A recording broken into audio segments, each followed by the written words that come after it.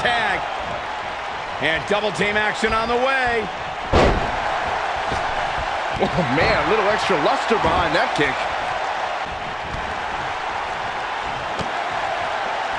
He's not looking like himself here. Man, it's no secret that quick tags lead to success in the tag team division. And I'd say the quicker he can make that tag here, the better their chances of winning will be. By the looks of things, I don't think he expected his opponent to be as motivated as he clearly is here tonight. Here we go. Tag made. Drop kick. Beautiful. Oh, nasty impact.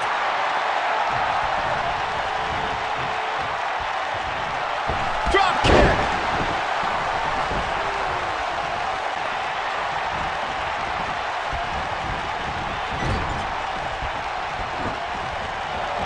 This is where all it takes is one move and your opponent can gain the upper hand. That could be a game changer.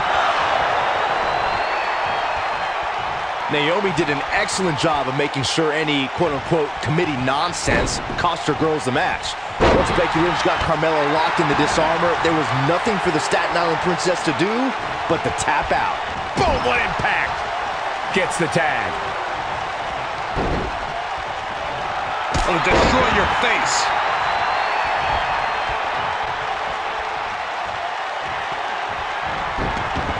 Take down to the mat. The old bridging Fujiwara armbar. Oh, what agility. The armbar is locked in.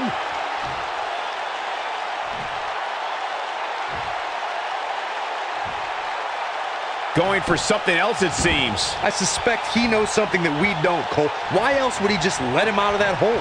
I think we know what this is. Down with a power bomb. During the rivalry between the Hardy Boys and Cesaro and Sheamus over the Raw Tag Team Championship, the teams became very familiar with one another. Oh, Johnny Wrestling sizing him up. Boom. Uh-oh. Look at this.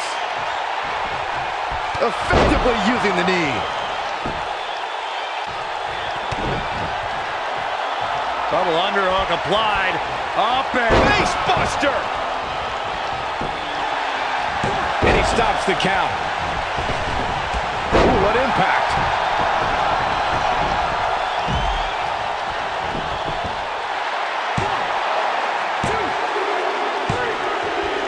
They got it.